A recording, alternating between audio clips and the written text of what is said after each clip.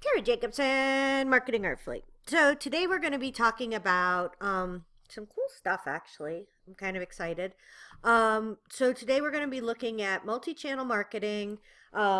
This is part of a blog post that I'm doing where we talk about kind of the top 15 websites, how you're going to be doing stuff. And in the interest of keeping this down to like non, epic proportions, I'm just going to kind of touch on some thoughts that I had about the different channels, about your business or our business, because I'm going to be looking at my stuff and then at uh, client stuff and kind of giving you an idea of what types of things you need to consider when you're looking at being a big content creator and producing across multiple channels. And it doesn't even necessarily have to be your own content.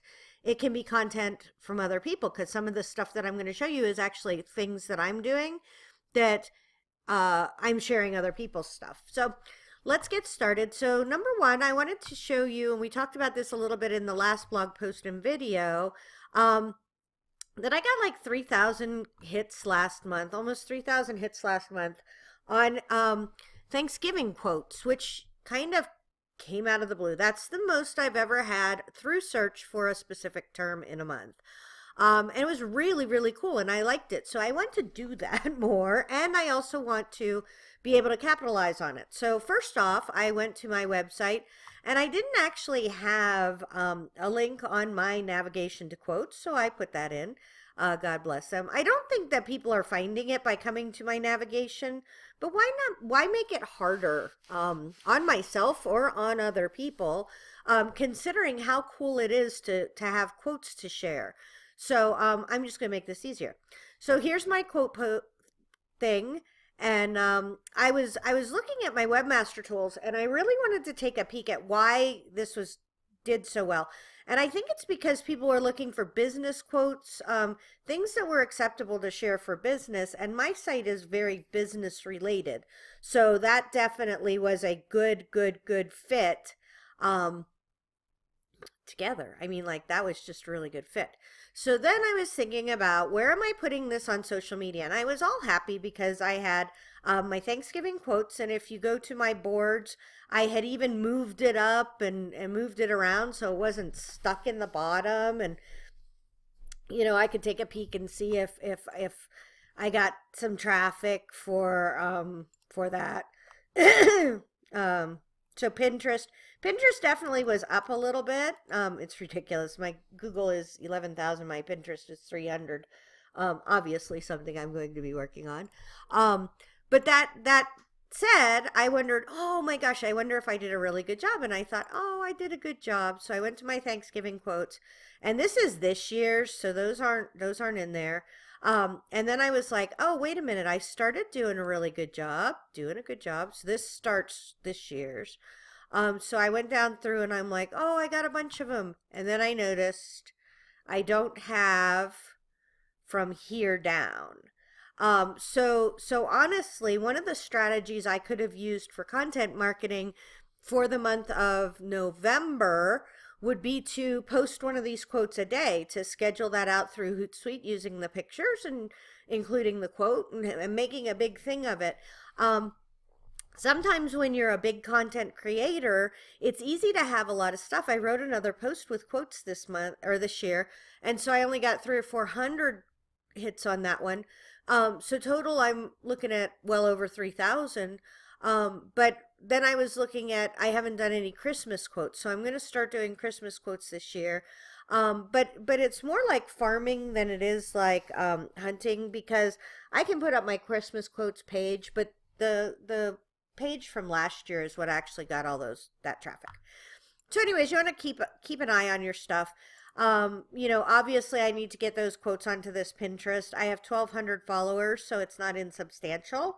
So it's definitely worth, I don't know, putting them on there since I have them anyways. Sometimes I just annoy myself. Okay, so today let's look at Twitter for me, because I tend to love Twitter unrealistically a lot, like just a lot. And compared to, I get a lot of so if you were to look at my sources, right, we were looking at sources. Twitter is not one of my big ones, although it would be a lot better because it does have Twitter broken up into like mobile. So it would be better than 75. It's still not setting the world on fire. Um, but I get so much talky talk and access to people I wouldn't normally have and things like that. And this isn't the post for this, but Twitter's really good to me. And so I wanted to kind of show you some of the things that I think are real considerations for Twitter, in that I have Pterodactyl, which is old. She has 18,000 followers, and it's just an old account. And so one of the reasons why I have 18,000 is because I got them early on when it wasn't so busy. But it's general. It's like everything I do, you know, not just one kind of thing. It's everything. So it's kind of a mishmash. Ebook nerds, when I started writing ebooks, so I've written about 20 some ebooks. They're all nonfiction and they're all about marketing. Imagine that. Or sales. Those are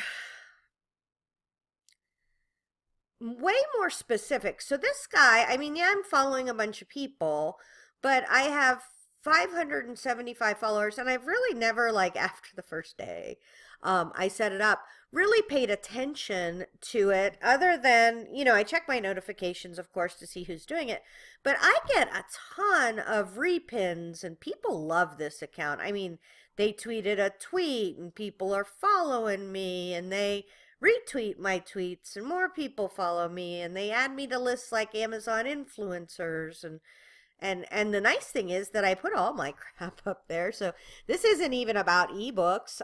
This is just an account that mostly talks about ebooks. So I will say that I feel like that some of these really specific, you know, general specific things are very important to have, because when you have a theme, then people can do things with it. Like, so I know for a fact that there's several Paperly, there's these funny little newspapers that Twitter makes, Paperly people that have used my ebook nerds, because they know that mostly it's, I would say 90% just about self-publishing, book publishing, things like that. So it's really kind of interesting. I also have this one that's Tweeting Homes that has 5,500 people. And this is for realtors, and I don't get as much. It's so funny because my 500 people on the other one don't give me more traction than my 5,000 people, but I get all kinds of retweets and stuff like that. Retweets, notifications.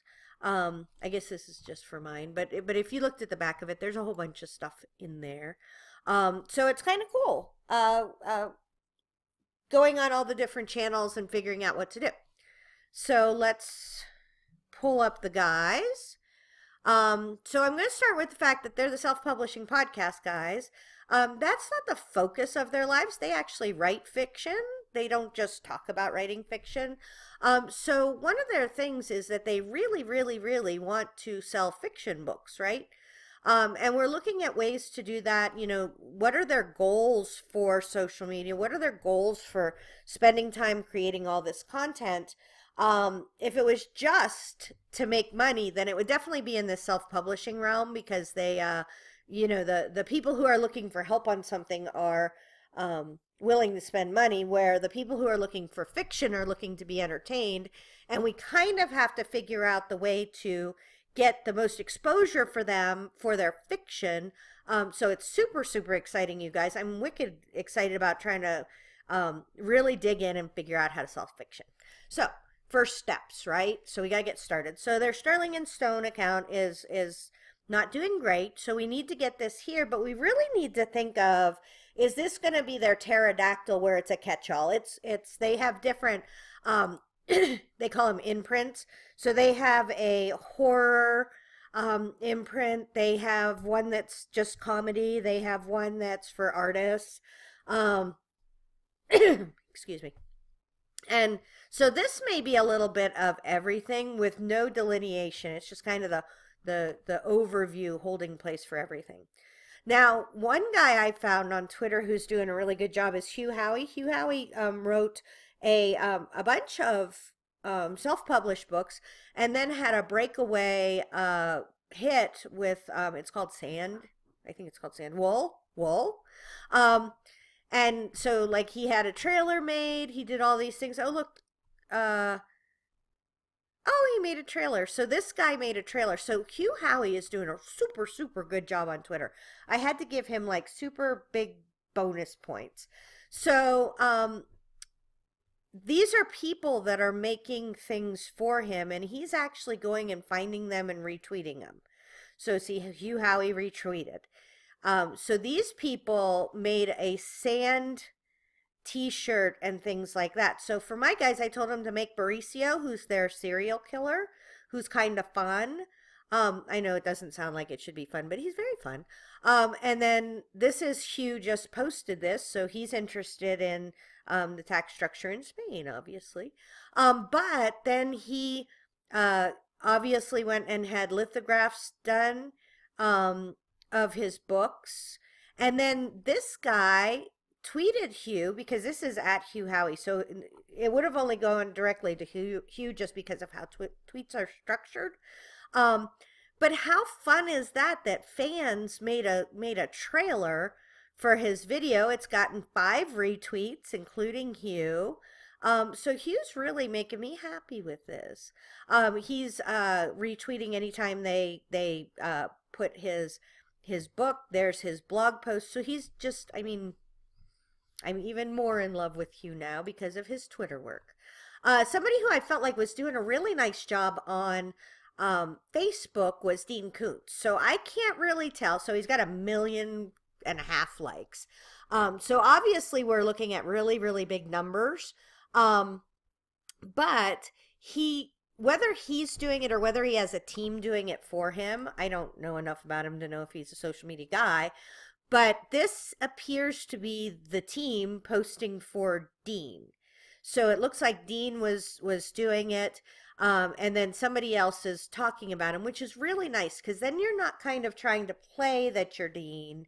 They're just doing shout outs. And you'll see this wasn't as widely liked as some of the other things, but 162 people liking it and 3 shares is no sneeze, right? This one is a download. So this is content, you guys. This is what people are looking for. They're looking for that kind of interaction with authors. So they wrote a little extra thing, right? An ebook short from Dean Koontz. And he published that directly on his website. Okay, so now I haven't gone here. So let's take a peek and see what this is. So you're destined to be together forever.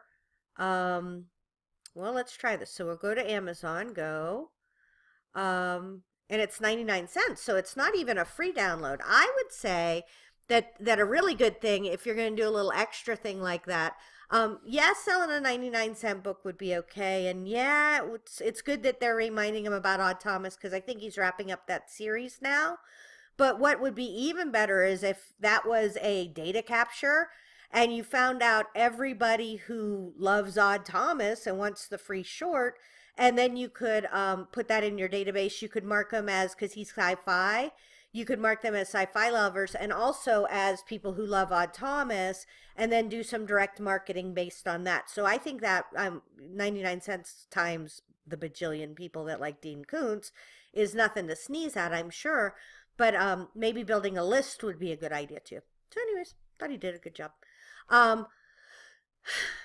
It's really interesting on Pinterest because I was looking, the guys have given me a list of people that they like, and functionally nobody's on here. They're horror writers, they're bigger writers and things like that. But I think it's such a missed opportunity. I mean, if you sell anything to women, anything at all, Pinterest is just full of women.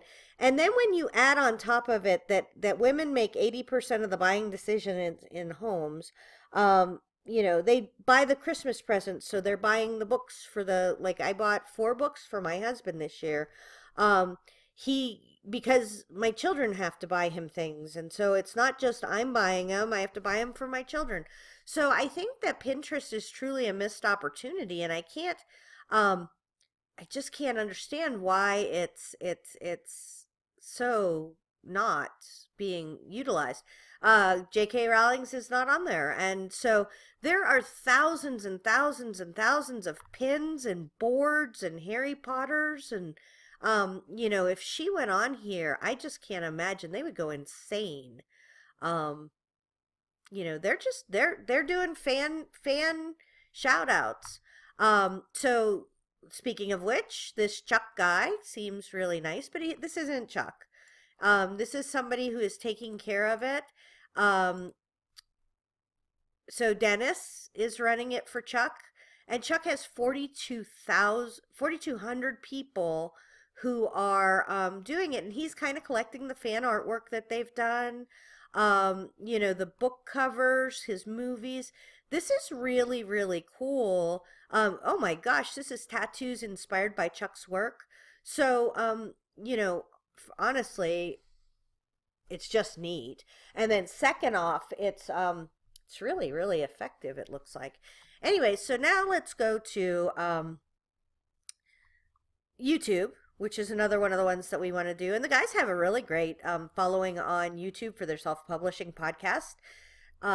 They have horrible, horrible views for this Better Off Undead, which is kind of in their funny brand, kind of half in their funny brand and half in their horror brand.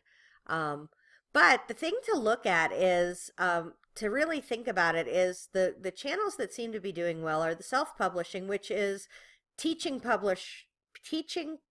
publishers, authors, how to publish their books. So that's very interesting. And I know I think Dave has a huge connection to them. Somebody that's a fan of their show, another author who teaches how to do book things and is a fiction author. Johnny's one of the guys, but I found this one really interesting. The Horror Writer podcast, it looks like what it is. So something to really think about that I don't know yet because I haven't delved into it far enough. But is there a real value to the search? Because now we're having to start thinking about search. YouTube is the second largest search engine in the world. And so now we have to start thinking about if somebody's doing are they looking for fiction books on YouTube to start? So that may be no. Like the answer may be no. But it's hard to believe that there's nobody looking for books on there.